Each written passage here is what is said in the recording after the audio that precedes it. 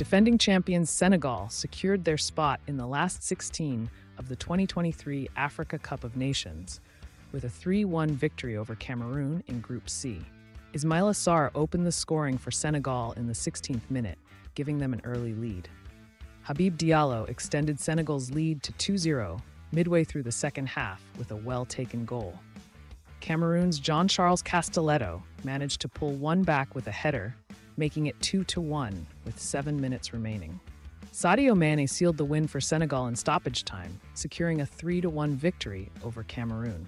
Senegal will top Group C if they avoid defeat in their final group outing against Guinea on Tuesday.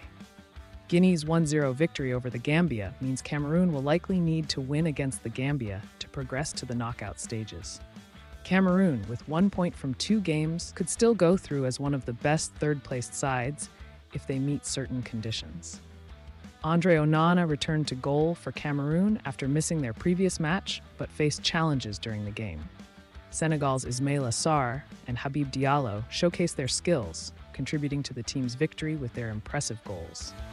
Cameroon struggled up front without top scorer Aboubakar and Akambi on the bench. Centre-back Castelletto scored with a powerful header from ANONYM'S cross. Nkoudou missed a crucial chance to equalise in the 94th minute.